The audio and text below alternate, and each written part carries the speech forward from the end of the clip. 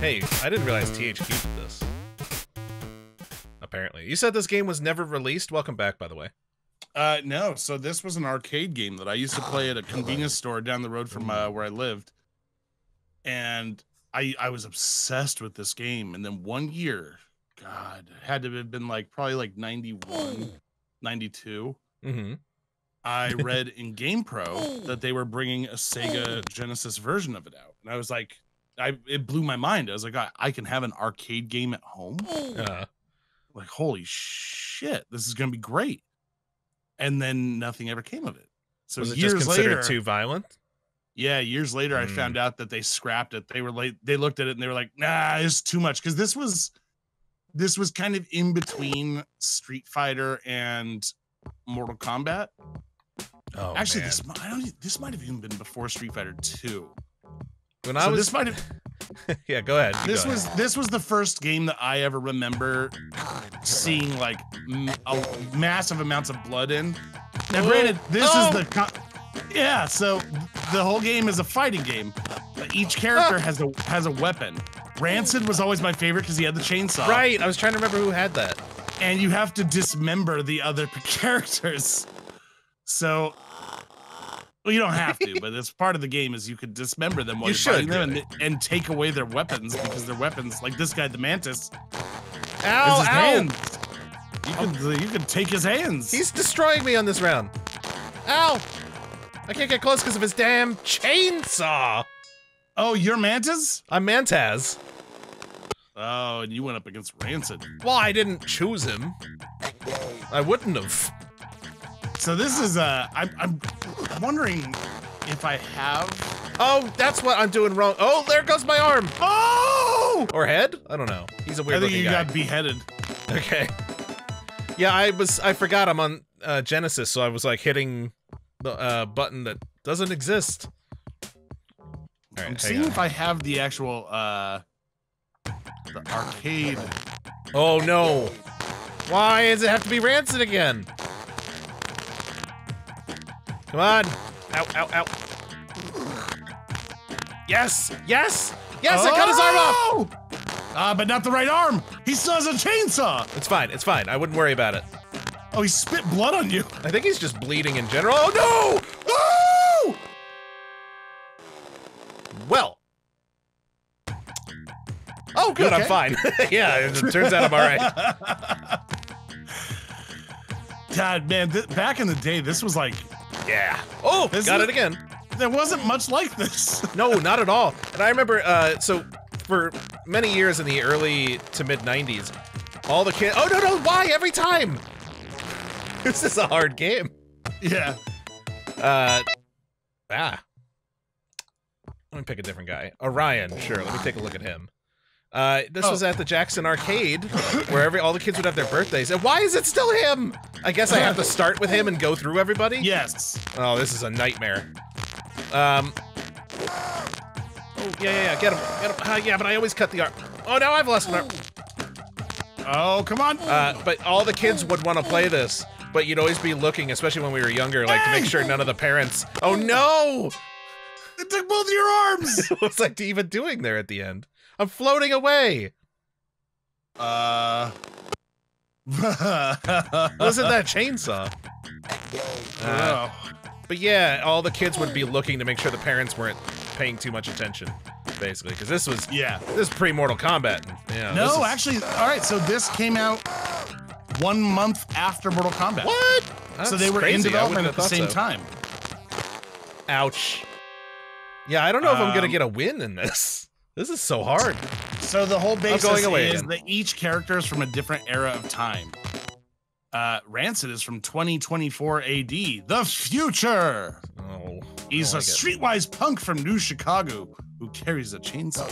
His forehead is marked with an X-shaped scar from a battle he had with a man who had committed a series of murders and framed him for them. He managed to kill the man before disappearing. The scar may be a reference to the Fist of the North Star character, Hyo. Yeah. I don't get what I'm supposed to do here. Who are you, Thug? I'm Thug now. Well, Thug is a large and very powerful prehistoric caveman who wields a stone axe, having emerged from beyond the edge. He led a fierce and bloody battle against the reptilian alien race known as the Troglodytes, who were harvesting humans as cattle for food and slavery. What? Slavery? That's not cool. Thug was doing the Lord's work back in his day. This game is impossible. Yeah, it was a very hard game. But like, Lord Wolf, here we go. Okay, so ports were announced for the Super Nintendo and Sega Genesis with an intended release in spring '94, but Nintendo had the Super NES version canceled early that spring, while the Genesis version was pushed back. 2 months later, the Genesis version was canceled entirely, even though developer THQ had already completed it. According to a journalist for GamePro, reportedly the game was considered too explicit. It also had a poor test run among the reviewers who saw the preview copy. So yeah, I can understand why. And not great. It's not great. It's very hard to control, and the computer's too overpowered. So the reason we're able to play it is because it was eventually released it was published by Black Pearl in 1996, but it came and went. Nobody even realized it came out. Well, I can see why. It's not the best. I'm kind of... Yeah. We gotta find the actual arcade version sometime. I think I have it. I just... I gotta get MAME up and running. Oh, my head. This is terrible. Yeah. Oh, it's too bad. Okay. Hang on. I'm going through every character. I have 3 more. Oh, here. So I have a video clip of what the arcade game looks like. Oh, yeah, it looks way better. Right? Or am I'm not remembering that wrong. Yeah, no, it looks great. I mean, for the time, obviously it's a little dated, but it's still cartoony. But it looks like old arcade games. Oh, I want a round. Of the 80s. I want a round. This looks... Oh, he yelled Odin. He went, Odin! Well, as an adventurous Viking who carries a large battle axe, I'm sure he would. That's a good point. Do you know he was a constant thorn in the side of the mysterious and undead legions of the Black Army led by Blackthorn, who aspired to take over the world? Really? It's most likely that he's based on Leif Erikson. Yeah, I'd say so. Come on. Give me one. Give me one. I'll take it, even if it's not the most violent ending. I'm just happy to have a win. Yeah! I have a win. Congratulations. Oh. Now I'll be Musashi. You mean a samurai who fights with a pair of swords? Yes. The very same. Musashi, I have to say, is a brilliant strategist. Really? And the finest general in Japan who lost his once undefeated army to a horrifying dragon. Oh, I mean, even a great strategist is no match for a dragon. Yeah, Musashi. Yeah, he was protected by the dragon's scale he wore and traveled for many years to find it and avenge his loss. His little bow. You know, he was supposedly based on Miyamoto Musashi. Miyamoto Musashi? Yeah, Miyamoto Musashi. Also known as Shinman Takizo. Oh. Or by his Buddhist name, Nitin Daruko. Right. He was a Japanese swordsman, philosopher, strategist, writer, and a Ronin. I won again! With one arm. Yeah, that's a classic Musashi right there. I love hearing all about these people. Well, the next one I'm going to fight as is Matrix. I actually closed the window. Hold on. Oh no! Oh no! I'm up against Rancid again. I'm doomed. Oh, you already lost a limb. No. It's okay. She looks good with one limb. Ow! Oh, not that many. Well, tell me about her. Maybe that was the key. Well, she was a female soldier with a bionic arm, which you lost right away. Yeah. In place of that limb that she lost in a battle. But that bionic arm gave her the ability to tap into the commands of cybernetic foes as a result. I see. Yeah. She uses a sword made of plasma as her weapon. Yeah, it didn't do great, though. No. It wouldn't then. But in her time period, robots went mysteriously berserk and began to massacre humankind. And she managed to defeat the robots by controlling them. Well, wait a minute. Vanished shortly after her victory. Tell me about Orion. Oh, you don't want to know about Orion. Nah, you're right. He's just a space hero of sorts who was supposedly grown in a test tube and loves riding in the vastness of space. Oh. I guess that makes sense. Yeah. Who else? You know what? Being in space that long, though, he became a fugitive after escaping from police out of fear when he tried to report an alien attack that left no traces of evidence, and now journeys to locate the aliens responsible.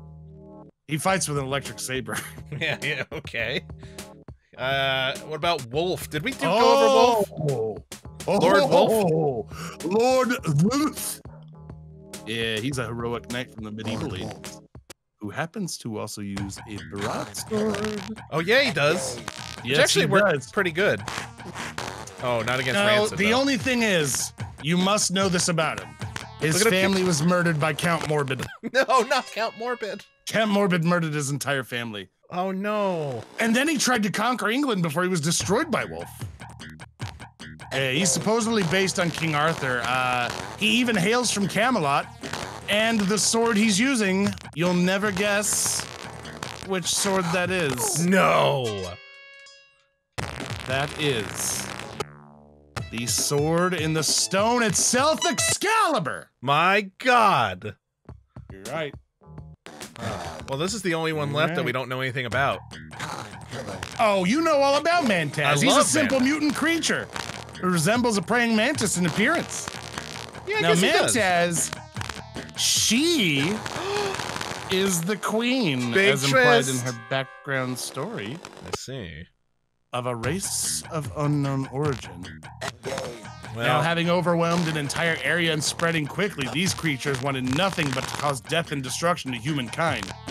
After a fearsome war and the disappearance of their queen, both races managed to coexist peacefully. So, kind of a pretty uneventful backstory. Basically, Yeah, like, there was a actually little is. bit of a war, but then they were like, "All right, you're cool." it's not the best one to go out on, but hey, you know what? That's what we're going out on. That's what we got. Hey, at least I got Although a few I wins. could tell you about the final boss in the game. What was the final boss again? Oh, you mean Death? That's right. The I one forgot. responsible for the entire tournament and taking each of the fighters from their periods. And they're just named Death? It's the Grim Reaper himself. He brings a scythe with him to fight. And to beat him, you have to decapitate him. Oh. That's cool. It's pretty cool. Well, So the game itself is actually really good. It's just this port is not the best. not the best port. So maybe we'll get that arcade version running up. One day. Oh, I sent you the video clip if you want to take a look at it. Yeah, I'll play that during because I remember it, but I'll play that during the episode. Just have it come up a little window. Actually, it looks really good. Time killer. Oh my God, and it sounds so much better too. Yeah. Oh my God, it does look so much better. Yeah, it looks great. We have to get this going. Oh, and Orion is supposed to float away. Okay. What do you know? But all right, yeah, one day, guys, we'll play this version when we're in the same place again and can do that. Yeah. But You know what? When we're in the same place again, I swear to God, I'm building a main cabinet. that would be amazing, I'm especially doing if we could capture it. Yeah. We will be, because it's going to be a PC inside. Where I will build a main cabinet with a fucking capture card on it. Nice, that'd be great. But, Yeah. all right, folks, that's it for today. Tune in tomorrow for another ROM of some sort. What's it gonna be? You'll have to wait till tomorrow to find out. Time killers! Goodbye, everybody. Here, hang on. Let me see if I can just drop this in. I just sounded like an idiot. Time killers!